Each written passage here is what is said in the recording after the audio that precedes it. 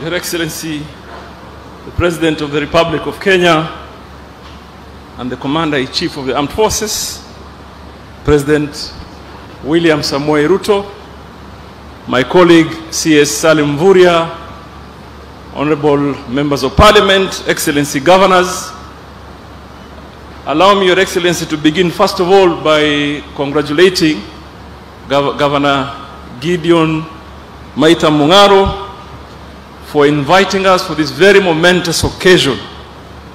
This really, for me, is an important conversation and largely a game changer on our economic conversation in our region. Your Excellency, I wouldn't want to take so much time. I know presentations have been made and you're likely to give us a lot more information, but I want the Kenyan people to know that in Kilifi here, there is, number one, enormous potential in the area of mining. Your Excellency, in Kilifi, probably in the entire coastal region, besides where Governor 002 comes from, I think in the deposits of limestone, you are competing. And therefore, we are now hosting one large cement factory. I have licensed very recently another one that will set up here in the Chonyi area with the support of the area member of parliament. Your Excellency, Ken Chonga is the one that brought investors to me, and I want to appreciate his effort. Your Excellency, in Kilifi here, we have witnessed, after the air geological, physical, geophysical survey was done, there were many occurrences, but we are aware that there's huge deposits of manganese, lead, and obviously almost 40 or 50% of the salt that is consumed in the country comes from Kilifi here, Your Excellency. There is also, you know, Your Excellency, since you appointed me as CS for mining, I'm learning a new mineral every day. So there's a mineral called phonolite that has tremendous potential here. Obviously, silica sand, because of the production of cement on where Paul Katana and Kengamupe come from. Every house probably that you see in Kilifi, the coral building block is locally produced. And I believe strongly that is as a program that supports your housing program, Your Excellency. And I want to encourage that we organize more young people, put them in cooperatives, and encourage them to manage the process as well and be able to create some wealth. Your Excellency, that what surprised me is that all along I've been thinking, because Base Titanium opted to settle in Kwale, that Kwale may have had a huge deposit of titanium. Obviously, over the period they've proved that they extracted quite a bit, but I want to report that the occurrences on titanium on the belt of Kilifi are as big or even bigger than what has been extracted in Kwale.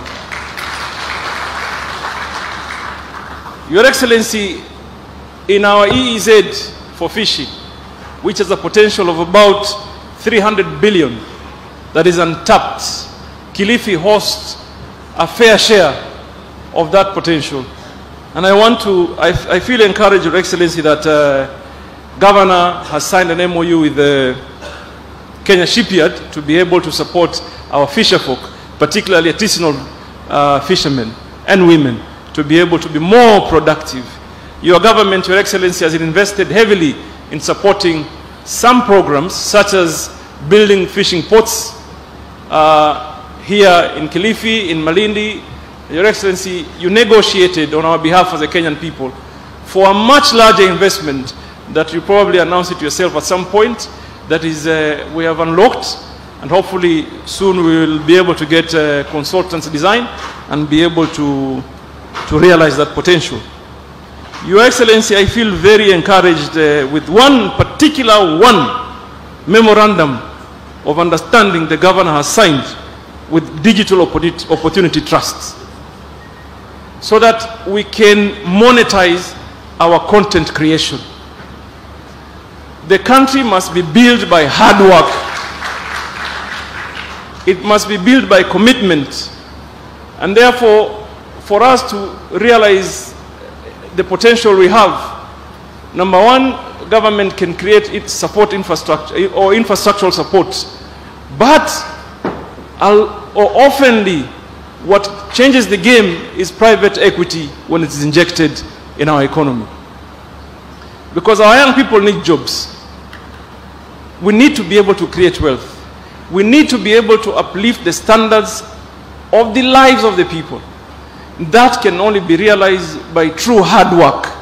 And therefore, I feel encouraged that we must have this meaningful conversation on how we can turn around our economy. Your Excellency, Abdul Samad thought he's the only one who could speak Swahili.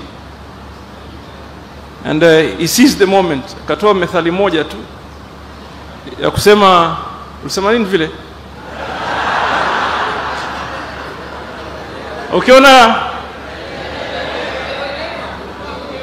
sasa yeye amesema ukiona vaolea. Nataka nimwambie hiyo sio Kiswahili. Kiswahili ukiona vaelea. Si ndio hivyo? Vimeundwa. So nataka niwaambie tu ndugu zangu, kazi ya kujenga nchi si kazi rahisi. Na those that are in government, including the president, akijenga, don't ever assume for 1 minute that because I'm a minister, what I do in my workspace, I am doing it for myself. We're doing for the current and the future population.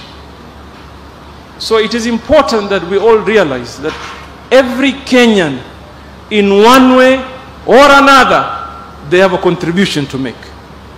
And I want to urge all of us, we sell our country positively. We sell our country positively. And I want to repeat some sentiments I said earlier.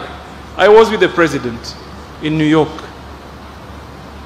And in one of the meetings when I was trying to sell the blue economy space, 90% of the questions that were being asked are informed from some space in social media.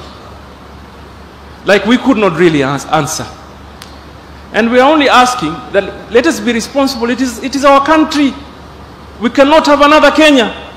1 year wasted is far too long for the future generation. So nataka too, because there's a lot of private sector voices that I would term credible in this conversation, tafadhali inform the rest of the world that Kenya is ripe for investment. Kenya is ready for investment. We have systems that work. Kenya is a liberalized economy. There's a lot of space to be able to secure yourself and do business. Mheshimiwa Rais, Mr. kuendelea zaidi hapa niseme karibu sana huku Vipingo. And Governor, you've showed us the way. Mngaro, I hope the next one we'll be able to invite the president to do a Jumuiya one, because you are interdependent.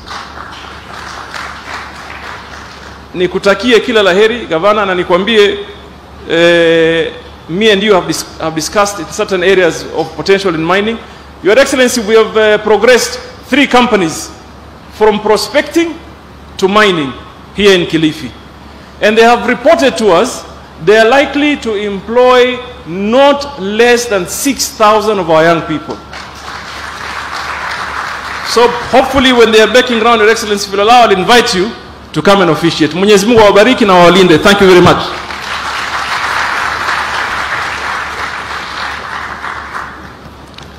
Thank you very much, Waziri. Allow me, Your Excellency, to also invite Right Honorable Speaker, Honorable Amason Kingi, to also share his remarks